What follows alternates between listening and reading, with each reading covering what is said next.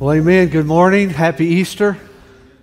I said this in the first service, but it's true again today. The second service is, man, after that worship, it's like we could just go ahead and go home now. Filled, rejoicing, overwhelmed, overflowing. Just what a great time of worship together. Remembering the crucifixion as well as the resurrection. It's just been a great morning. But don't leave, because I do have a few things I want to share with you this morning. Over the last month, we've been in the book of 2 Timothy. We've been looking at one word each week to help us fan the flame, to help keep our passion and fire for Jesus Christ alive and burning brightly.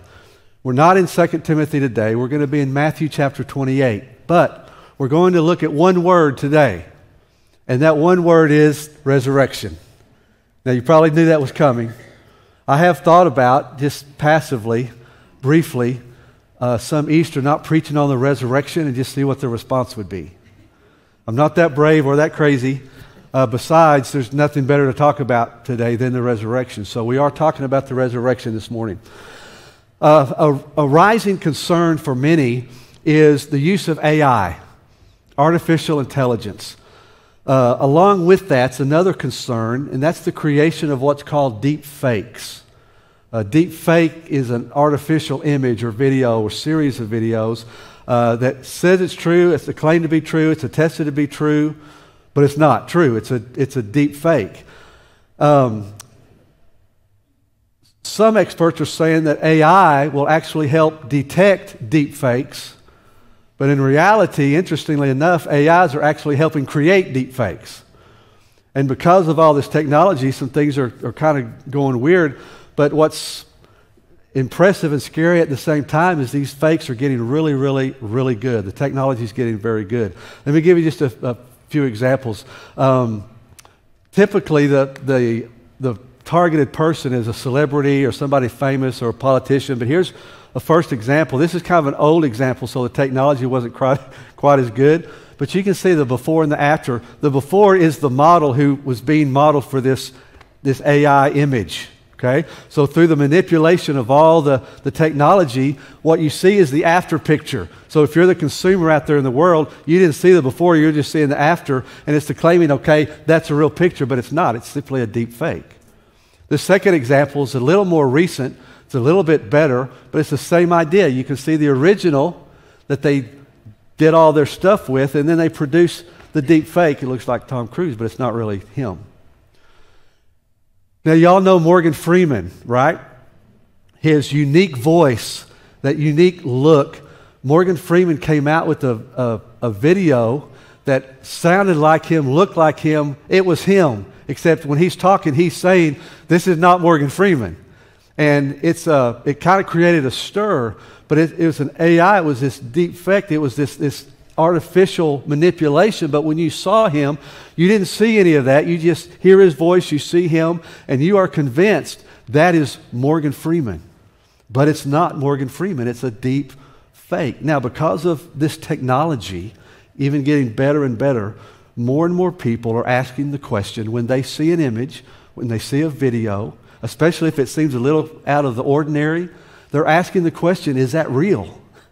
Is that a real picture? Is that a real video? Is it real or is it fake? Is there some manipulation taking place?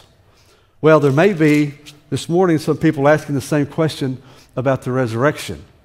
Before we get into Matthew chapter 28, let me just state up front that the resurrection is real. It's not a deep fake. It's not artificial. When we read this story in Matthew 28, the story is not a fable. It's not a parable. It's not just a feel-good story. It's not fake news. It's not some manipulation of some actual events that took place back in the day. It's not the creation of someone's imagination. The resurrection is real.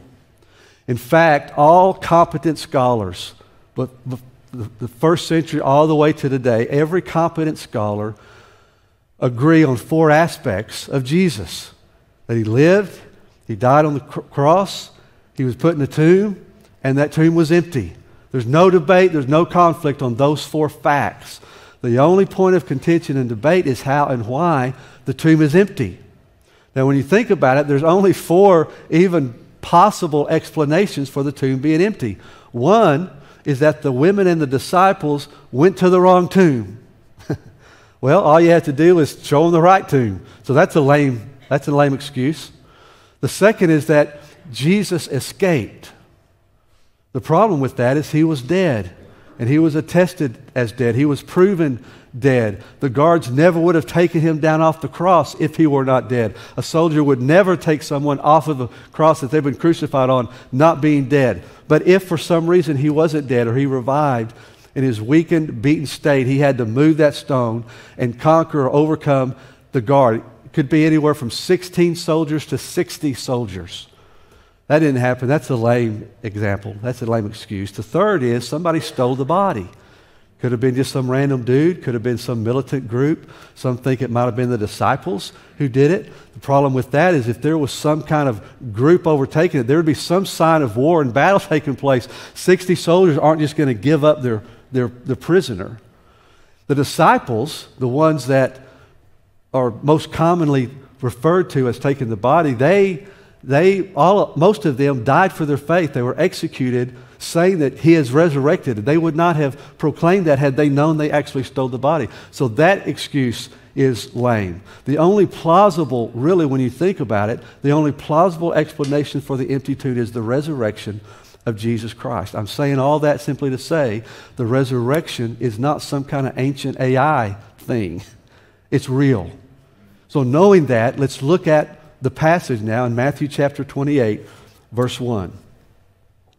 After the Sabbath, at dawn on the first day of the week, Mary Magdalene and the other Mary went to look at the tomb. There was a violent earthquake, for an angel of the Lord came down from heaven and going to the tomb, rolled back the stone and sat on it. His appearance was like lightning, and his clothes were white as snow. The guards were so afraid of him that they shook and became like dead men. The angel said to the women, "Do not be afraid, for I know that you are looking for Jesus who was crucified. He's not here. He is risen, just as he said. Come and see the place where he lay. Then go quickly and tell his disciples he has risen from the dead, and he is going ahead of you into Galilee. There you'll see him. Now I've told you." So the women hurried away from the tomb, afraid, yet filled with joy, and ran to tell his disciples. Suddenly Jesus met them. "Greetings," he said. They came to him, clasped his feet, and worshipped him. Then Jesus said to them, "Do not be afraid. Go and tell my brothers to go to Galilee, and there they will see me." We're talking about the word resurrection. The word resurrection actually is not in this passage, but the concept and the reality is very much in this passage. Every gospel writer, under the influence and the inspiration of the Holy Spirit, wrote an account of the resurrection. They wrote from their perspective, from their information, from how the Spirit revealed to them. So not every story says the same thing. The four accounts of the resurrection story are different, but that doesn't mean they conflict or that they don't agree or that one's wrong and one's right. They've just relayed different aspects of it. So it's actually when you bring all four of these accounts together that you get a complete and accurate account of the resurrection. The word resurrection is found in 12 of the New Testament books. It's found 40 times, the word 40 times in those books. But if you add the word rise, risen, raised, there's over 150 accounts of the resurrection in the New Testament. I'm saying all that again simply to say the resurrection is real. There's more documentation for the resurrection than you could even imagine. It's true, it's real. But even though it was real, even back in that day, first century, there was all these different kind of responses to the resurrection. People didn't know how to react. That had never happened before. So they didn't know how to react to what they thought they were seeing. So we see some of these different reactions here in our Matthew 28 passage. Verse 11 says, "While the women were on their way, some of the guards went into the city and reported to the chief priest everything that had happened. When the chief priests had met with the elders," and remember that, they shared everything that had happened. "So when the chief priests had met with the elders and devised a plan, they gave the soldiers a large sum of money, telling them, 'You are to say, his disciples came during the night and stole him away while you were asleep. If this report gets to the governor, we will satisfy him and keep you out of trouble." So the soldiers took the money, and they did as they were instructed. And this story has been widely circulated among the Jews, even to this very day. When you read through the gospel accounts, you see this variety of responses to the resurrection, or to the empty tomb. Let me say it that way. The guards, they knew what had happened. They were right there. They understood this, something miraculous took place. But they end up taking a bribe to tell this crazy story instead of the truth, because they wanted a payday instead of speaking what really happened.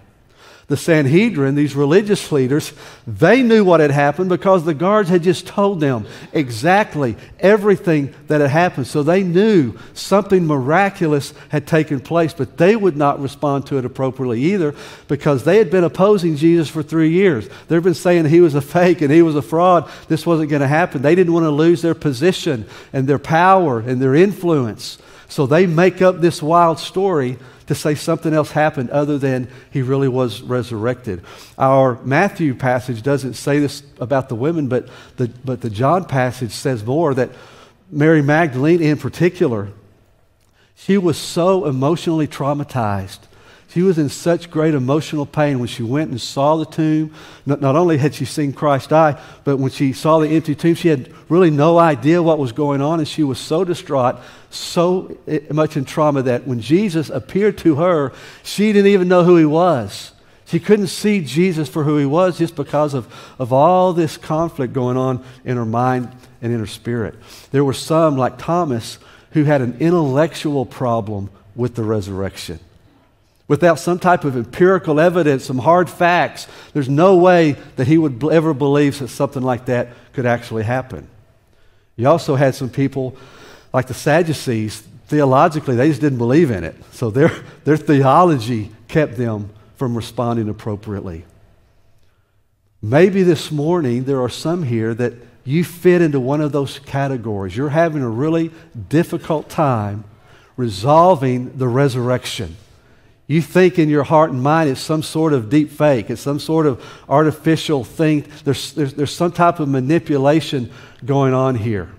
Maybe it's because you have an intellectual issue. You just need some deep facts, and intellectual, you just can't wrap your brain around it. Maybe in life there's been a lot of trauma, a lot of pain, a lot of heartache, and you're having a hard time seeing through all of that to see the truth about the resurrection. Maybe your faith system just says there's no such thing as resurrection. My heart and my prayer and my hope for you this morning is, if that's you this morning, that you would resolve that issue this morning. That you could know that you know that you know before you leave this place that the resurrection is real, because it is real, and it's powerful, and it's amazing, and it's life-changing. But my guess is that most of you are here because you do believe in the resurrection. That's why you're here. You're celebrating the resurrection. You want to rejoice in what the resurrection means and what it has done. So for you, let me share 3 accomplishments of the resurrection that we can rejoice in together. Because of the resurrection, at least these 3 things. The resurrection did a lot more than these 3, but let's hone in on 3 this morning. Here's the first accomplishment. The resurrection solved our problem. It solved our problem. Ephesians chapter 2, verses 5 and 6 says, "Because of his great love for us, God, who is rich in mercy, made us alive with Christ, even when we were dead in our transgressions." God raised us up with Christ. That's the reference to the resurrection. God raised us up with Christ. He raised Christ up, and he has risen us up with Christ. But before that, he talks about this universal problem. It says we were dead in our transgressions. A universal problem for every one of us is that we are dead apart from Jesus Christ. John says our sin has condemned us already, and we are completely helpless to remedy that situation. Scripture says all has sinned and fallen short of the glory of God. All we like sheep have gone astray. There's none righteous, no, not one. No one seeks after God. So we all have this same problem, this same issue. Ephesians 2 says we're dead in transgressions. That just means corpse. We're all a bunch of spiritual corpse apart from Jesus Christ. Now, we have been singing and celebrating not only the resurrection this morning, but also the crucifixion. And part of this story is that we know Jesus Christ died on the cross for our sin. He took our sin. He died for us. He died in our place. But without the resurrection, the problem hadn't been solved. Out of His great love, He may have died for us, but if He did not resurrect for us, then He did not conquer death. If Jesus did not and could not conquer death, then we will not and cannot conquer death either. So we might have a God who loves us. We may have one that loves us so much that He would die for us, but that would be it.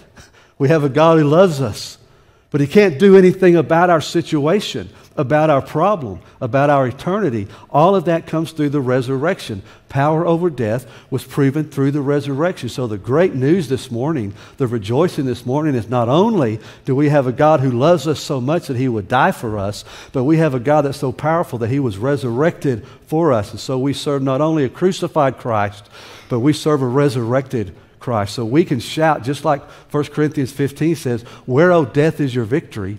Where, O death, is your sting?" Because we've been resurrected. Number one, the problem solved. The resurrection solved our greatest problem. Second accomplishment, the resurrection sealed God's promises. In our passage in verse 6, we see that the angel is speaking to the women, and he tells them this: He's not here, He is risen, just as He said. He's really doing two things right here. One, He's just stating some facts. He's stating the fact that He's risen. He's not here anymore. He has indeed risen. It's a fact. But number two, He's reminding them, Jesus told you He was going to do this. Jesus spent time saying, hey, I'm going to die. In 3 days, I'm going to rise. He spent multiple opportunities to let them know that He was going to rise from the dead. So the angel simply reminding them, Jesus made a promise, and He has fulfilled that promise. And because of that, the resurrection now validates everything Jesus said. The resurrection validates every single promise that Jesus Christ made on our behalf. If He could fulfill the hardest promise there is, to rise from the dead, which had never happened before, if He could fulfill that promise to rise from the dead, then that guarantees for us that He does and will and can fulfill every single promise that He has given us in Christ. So with that thought, let me just remind you of a few of the promises that we have in Christ. He says, I will never leave you or forsake you. I am your ever-present help in time of trouble. My grace is sufficient for you, and my power is made perfect in your weakness.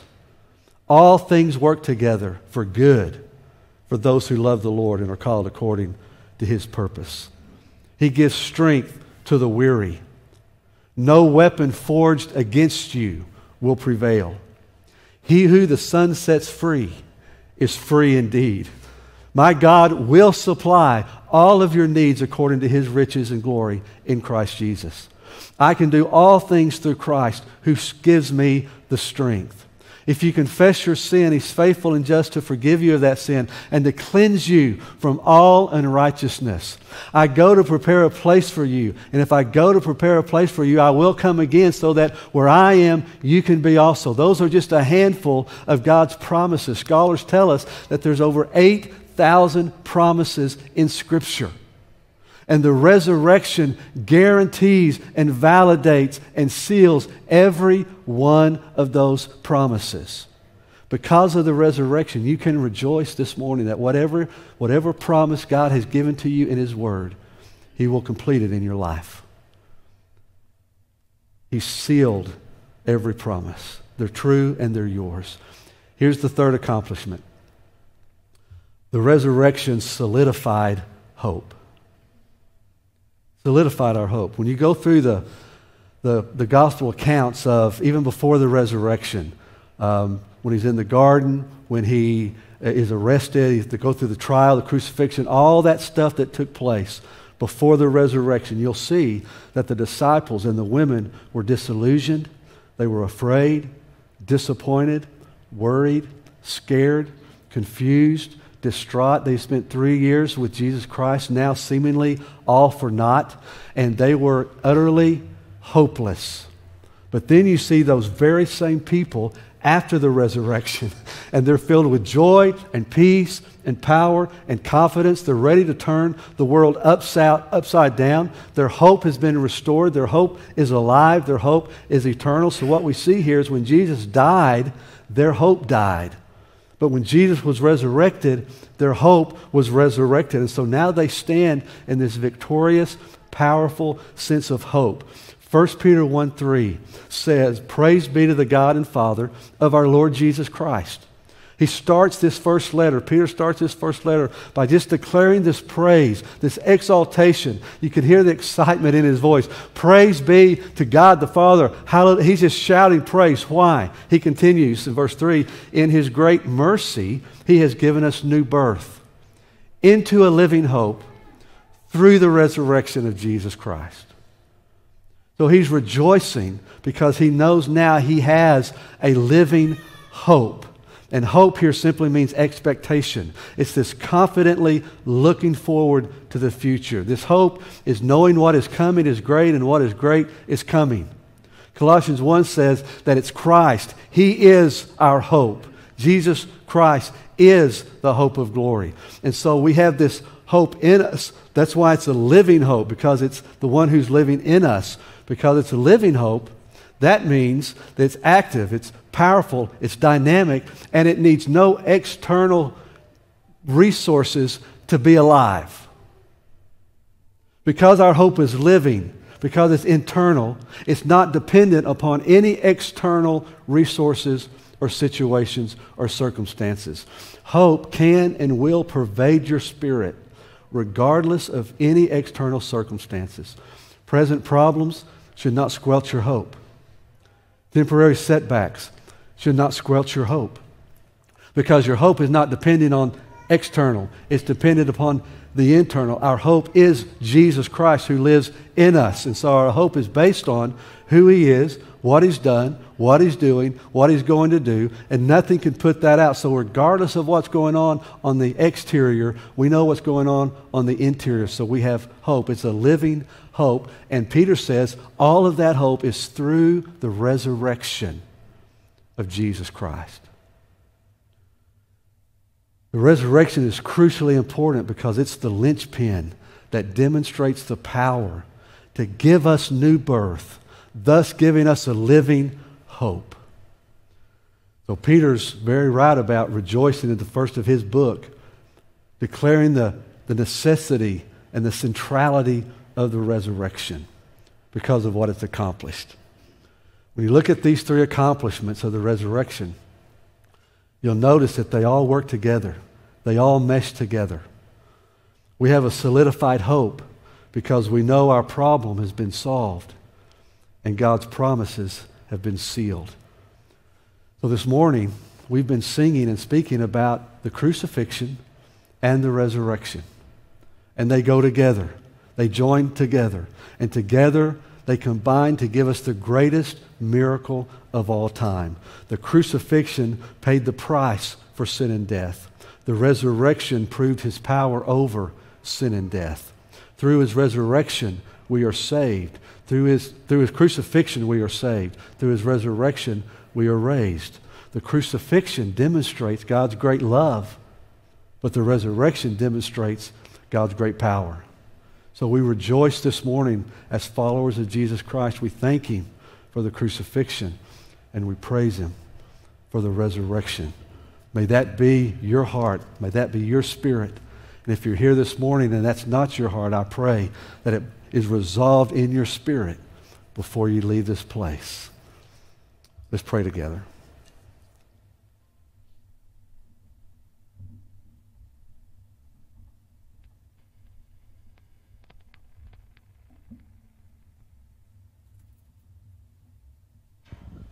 If you still wonder if the resurrection is true, my heart is that the Spirit will minister to you in these moments and will convince you beyond a shadow of a doubt the truth and the reality of the resurrection.